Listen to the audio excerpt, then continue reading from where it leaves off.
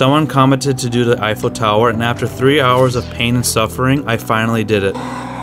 As soon as I spawned, I searched for the basic supplies and went back to the watchtower. You're probably saying, why do you keep going to the watchtower, Daddy? Well, it's the easiest way for me to build these outrageous bases. First, I had to make the legs curve a bit, just like the real tower. My subs started to join me and I accepted their help because it was getting pretty lonely. After I completed part of the legs, it was time to build the middle part, which was a pain in the cheeks, but I didn't let it stop me. One night, the GEFs attacked and eventually someone with Run let Big D GEF beat the hell out of the tower. With a few parts damaged, it was a matter of time before the building resets along with the planks. The others built huts next to me because they wanted to be as close to me as possible so they can smell my hair. Because of that, hordes of smilers kept coming to stop my diabolical plan. As soon as the middle was done, it was time to make the top pointy, curvy, and thick.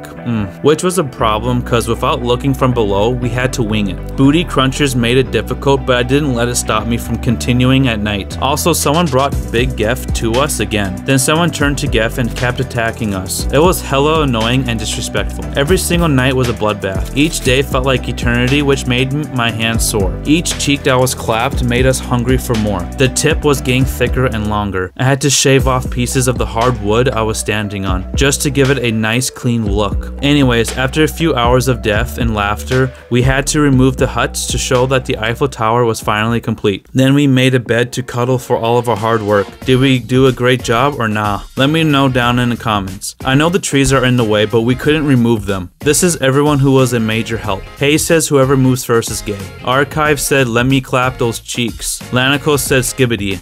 And Carl said English or emotes? I guess that's what they wanted to say to y'all. Anyways, once the devs get rid of planks despawning, I will make the biggest city in GEF and create a dome over it.